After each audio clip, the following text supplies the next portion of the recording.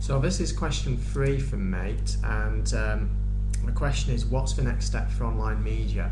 Are the contents going to be open to the users to modify, such as Wikipedia? Do I think that personalised news is going to be more used? The answer to both of those suggestions is yes. I think wikis will play a more important role, but I think that's a long, long way off. I think we're talking 10 years at least before wikis make any significant have any significant role in news production. I think Wikipedia itself already does a very good job of that. You'll see the entries for the July 7 bombings, all sorts of large events have been reported well on Wikipedia. Wikinews is less successful, but I think as wikis become more widely used in society, journalists will think about them more as a possible tool in journalism.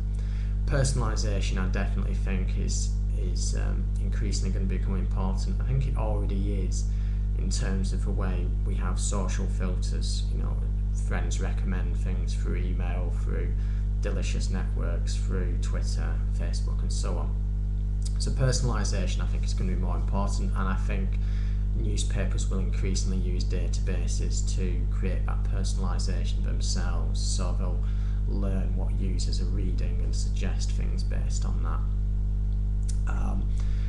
And I suppose that really leads me on to the other big changes. I think this year in particular, geotagging and mapping and location based news will take another step forward. I think that will be very important this year. Mobile phone news obviously is going to be increasingly important, and database driven news. I think the power of databases to create very personalised information, to give you specific information about how this affects you. I think that will increasingly be the case, and we'll see interactivity in that sense become more and more important.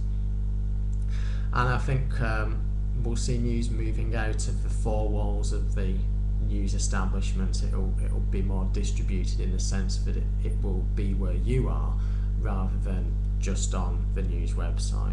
We'll see more news from news organisations being on places like Facebook and Twitter and so on. So I think that's covered quite a few ideas.